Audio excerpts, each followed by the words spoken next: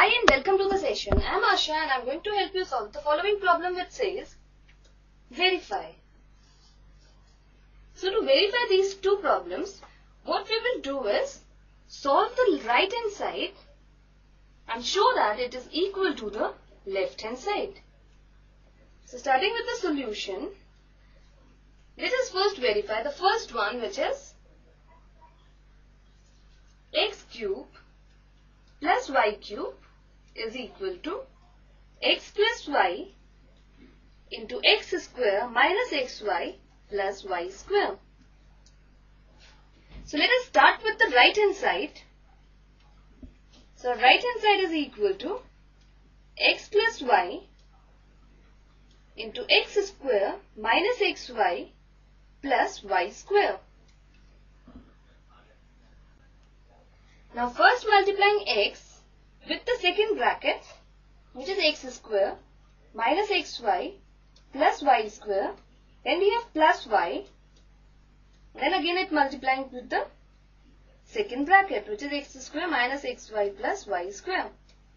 Now on opening the brackets, on multiplying x with x square we get x cube, then we have minus sign, and on multiplying x with xy we get x square y, and on multiplying x with y square gives xy square, plus on multiplying y with x square we get x square y, and on multiplying y with minus xy we get minus xy square, and on multiplying y with y square gives y cube. Now minus x square y cancels out with plus x square y, and xy square cancels out with minus xy square, and this gives us x cube plus y cube, which is nothing but the left hand side, which is x cube plus y cube. So this shows that the right hand side of this equation is equal to the left hand side, and thus verified.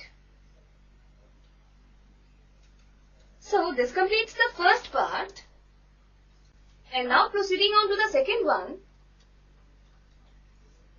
where we wish to verify that x cube minus y cube is equal to x minus y into x square plus xy plus y square.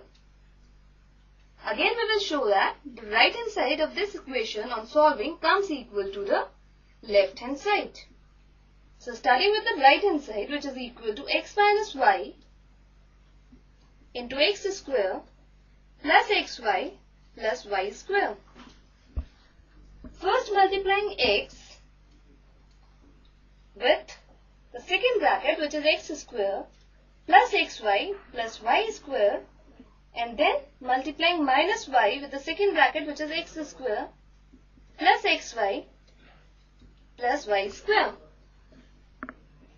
Now opening the brackets, on multiplying x with x square gives x cube, on multiplying x with xy gives x square y, on multiplying x with y square gives xy square, and now on multiplying minus y with x square gives minus x square y, on multiplying minus y with plus xy gives minus xy square, and on multiplying minus y with y square gives minus y cube. Now cancelling